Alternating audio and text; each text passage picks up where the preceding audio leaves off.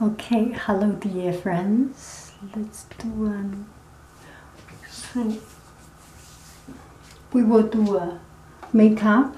Let me try if I can make into a philosophical makeup so that I will not waste too much of your time. And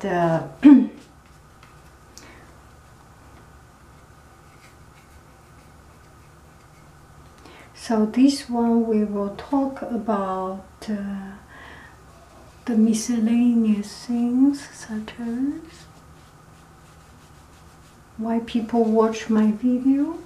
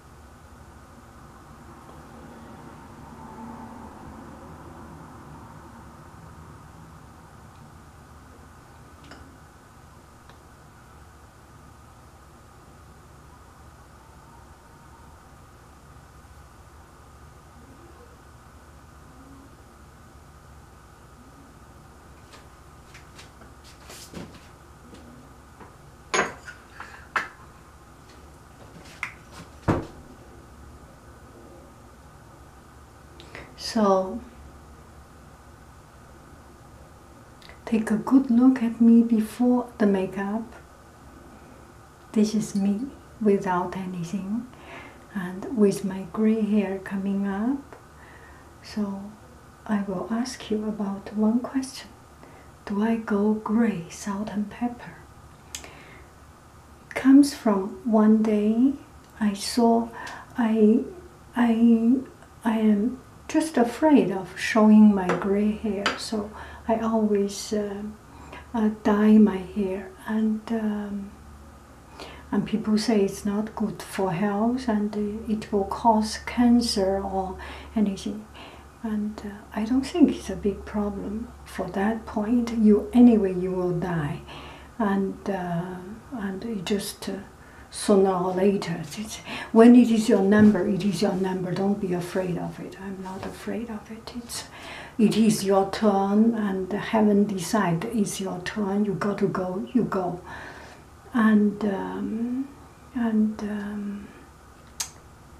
so I think about this gray hair thing. Start from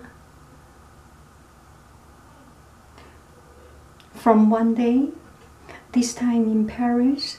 I was traveling and we went to the 3rd arrondissement, Le Marais, and there are these Jewish shops and things, and nothing to do with nationality, with race.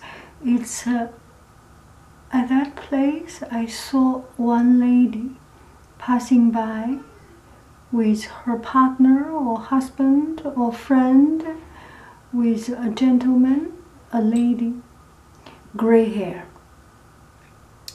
all gray hairs, short gray hair like me, and shorter than mine. It's really sharp image, and she has just the perfect makeup, not extreme makeup. It's the natural self-confidence and beauty in herself. And red lipstick, it was so pretty, and she was tiny, petite, and big eyes, and sharp, and small in size, slim, and wear quite fashionable clothes. It's just a very good taste clothes. It's not a new trend. It's nothing. It's just a bien habillé. She walks quite fast, and holding hand with the husband, with the partner. It was just so sharp image. I immediately fell in love with that gray hair and red lipstick. So I want to go that way. So this is why I am thinking of going gray, but I really do not have that courage to totally show the gray hair. Maybe we can have a discussion about it. Let me know your input.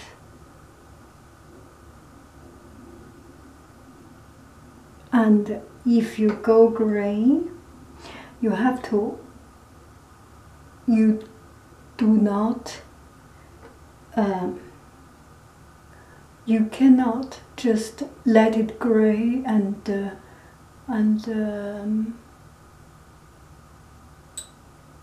no makeup and looks lazy and things. You really have to, if you want to go gray, it sets a very higher requirement on you, so that you can keep the same useness, you can keep the same use, you can keep the same spirit, or even better spirit.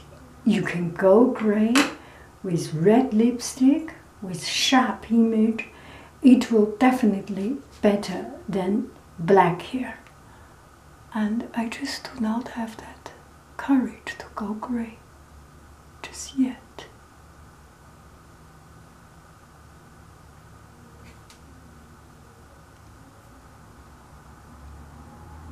Maybe in a couple of years, when I am totally ready for it.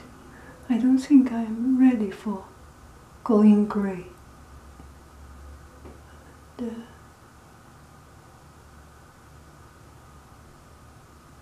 Actually, when you go gray, you totally go gray is not difficult. It's just this transition period. You have black hair in the all over your head, and the root of it is gray hair. It's quite not good.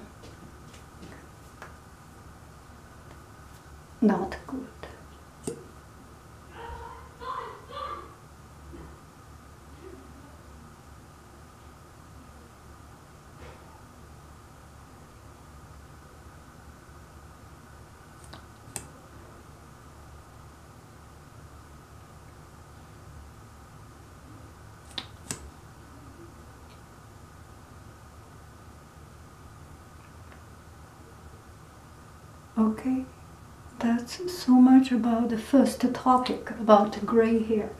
Now the second topic is about, I got one comment, and one friend said, why do people watch your video? I kind of understand people watch you draw, but I just can't. But why do people watch you walking around your backyard with a blue dress or something? It's pointless. And the other video, people commenting about the makeup. I ask why people watch me to do makeup, because I do not have skill, I do not have equipment, but still people watching. Maybe just because it's some people say it's because it's relaxing. So the world is big. This is a very big world. Everybody has its own preference, and we just need to accept that we are all different, and we have all different interests, and different things attract us.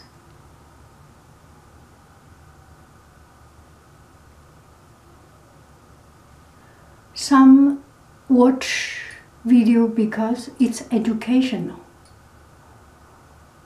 They can learn how to do makeup, how to learn a new trick.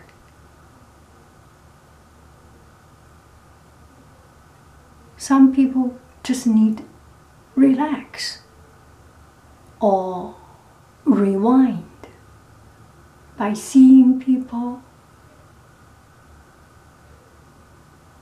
naturally, carelessly, or carefully, or just in the natural state of doing something, living a life.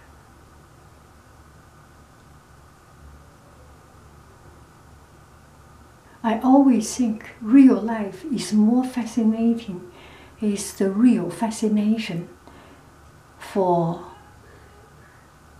people. It's more fascinating than pretended. Well, sometimes theater.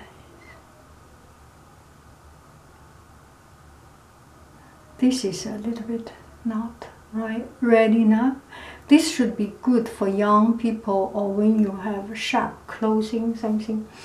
And if you go gray, this might be a little bit too dull, not bright enough. So you might want to add some sharper color if you plan to go gray.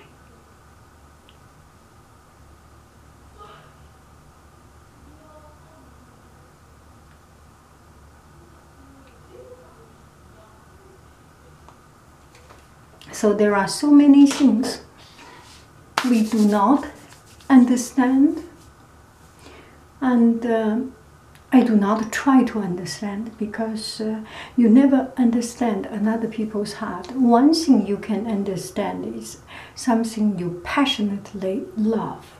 There must be someone that passionately hate about it. And there is no right or wrong. It's only a personal preference. And that person who passionately hate what you passionately love about might be your good friend, might be just another good, kind human being, but have a very different interest than you. Anything you passionately hate about, there must be someone passionately love about. So something, just accept it, and you may try to understand it, or you may try not to understand it. And it's your personal preference. If you want to be a philosopher, try to understand other people. If you just want to live an easy life, try just to live a life as you like. Do not be bothered by other things and other people. And gosh, the boys.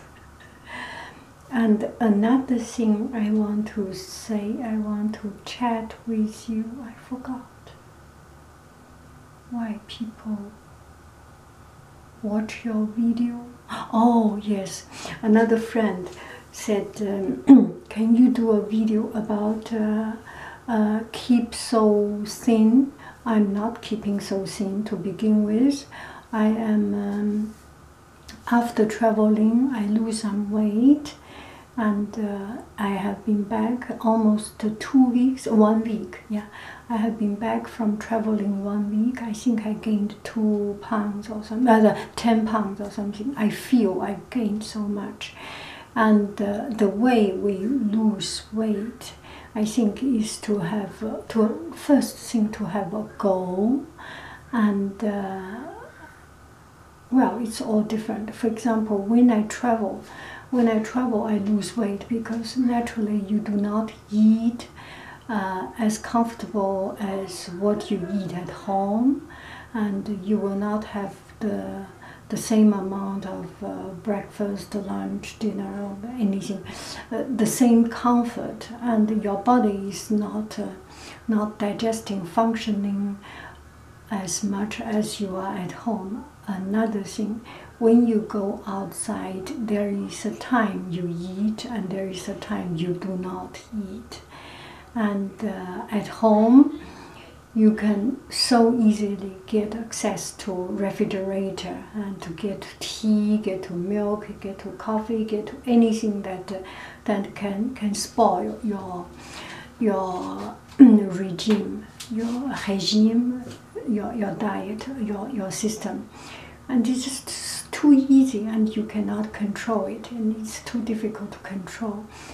And why do we control? How about if we die tomorrow and we will die of hunger, we will die of regret that I didn't drink that cup of coffee, or I didn't eat that piece of meat, or I didn't eat something. You do not want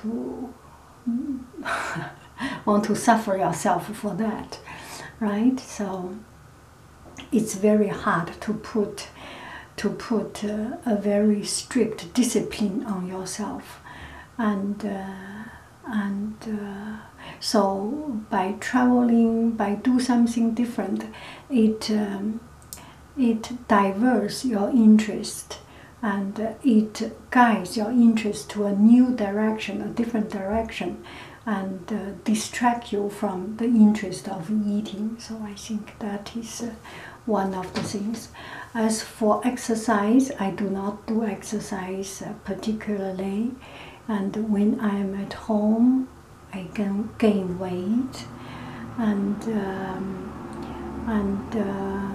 I do not go to gym. I do not have a gym card, and just a daily exercise. I know this is I need to improve myself. So anyway, there's nothing to be brag about. But when I travel, I walk a lot. I think we walk every day, 6 hours, 7 hours. If you travel, you know every day you walk, right? You go to a place, you drive to a place, and then you start to walk. Walk 1, 2, 3, 4, 7 hours, 8 hours. I think usually we wake up and get out of the hotel around 10, 11, and then the whole day is walking, and we drive 2 or 3 hours in the middle, and finish at 10, 11, 12, something, and all the rest is walking. So have a lot of exercise. So one thing I want to do is to do more camping, traveling, and go to different places, and go to museum. If local area, go shopping, museum, window shopping. All this can give you exercise and let you move around your body, and it's important to have a goal. And another thing is not to think about it too much.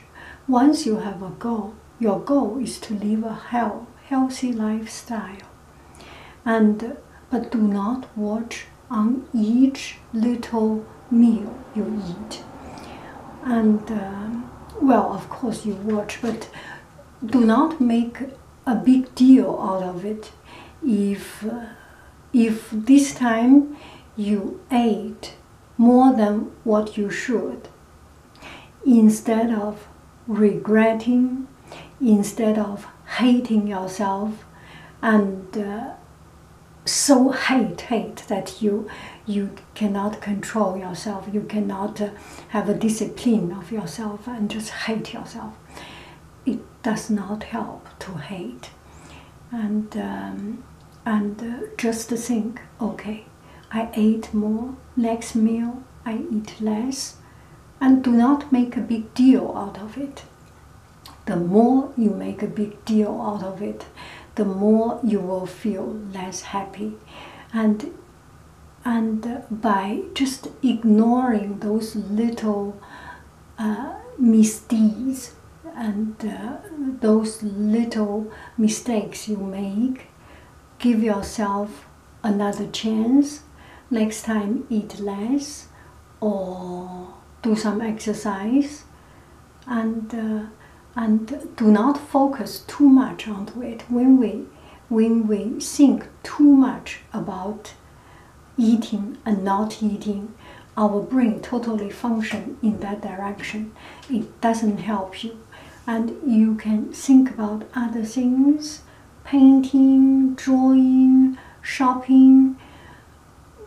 We all know that when you shop, when you do other things, you are so concentrated, you are so focused, you forget about eating. And forget 1 or 2 times about eating will help you a lot, actually. And each person has a different lifestyle. Some people do not eat breakfast, some people do not eat lunch, and some people eat big dinner. It's her lifestyle, his lifestyle. Once your body knows, and I do not listen to what other people tell me what to do. And for example, eating breakfast, lunch, I have my way of eating. And it is not the right way. But for me, it was not the wrong way. It is not the wrong way. It is my way. So find yourself. Do not listen to others. Do not, because your body listens to, your health listens to your body listens to your own desire, to your own need. Maybe you need a big breakfast, maybe you do not need breakfast, and find your own things. I personally I better not tell you because it's so wrong in normal standard. Yeah, I better not to tell you. It is very wrong. Every right thing I do not do. Every wrong thing I do. Yeah, that's my way. And I survived. Yeah, fortunately, I survived like this. So find what is the right for you. And if there is a time you crave for something, go for it. And then you are ready for the consequence with it.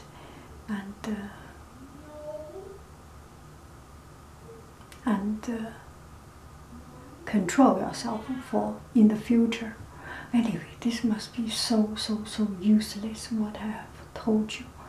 I hope, yeah, it's pointless. Anyway, this is as much as I can come out from your questions.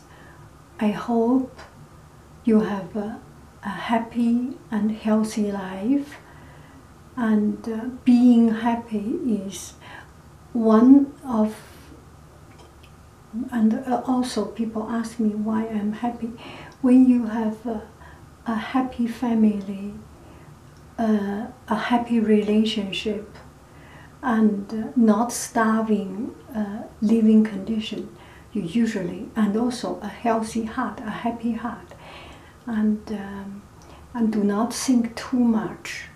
It doesn't help to think too much. There are things we can do, there are things we cannot do, and there are people in starvation, and there are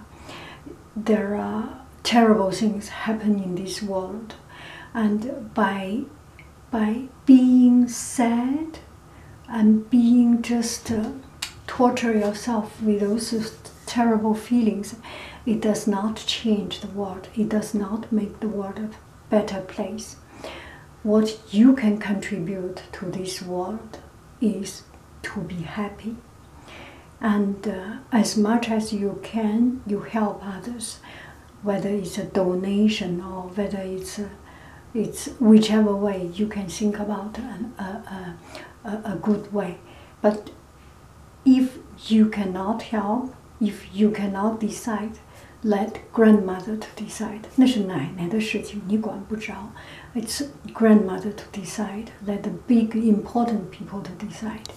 You make sure you live your life to the fullest, to enjoy it, to be happy. It is the best contribution you can do to this world. Okay, thank you very much. I'm pretty sure you are falling asleep already. I will not make a big noise.